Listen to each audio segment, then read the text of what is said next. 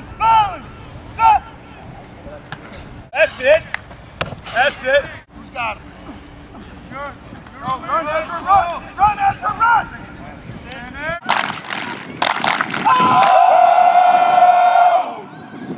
You know, we're out in soft gear, but I'm pleased. The kids came out. You know, as we've made a lot of mention to, they really paid a very significant price this summer.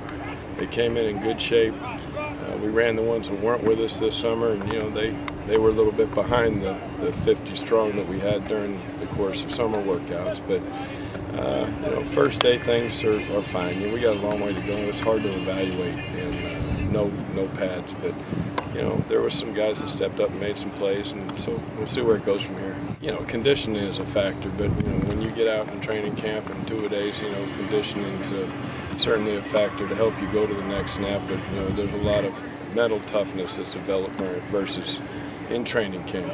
I think the significant piece that you got to look at is the assignments and execution of the different schemes that we have put in, and that's going to require quite a bit of study, and we've got to really keep on grinding in that area and teaching these kids the right way to play, get lined up, and then go execute their assignments. Family on three. 1, 2, 3. Family.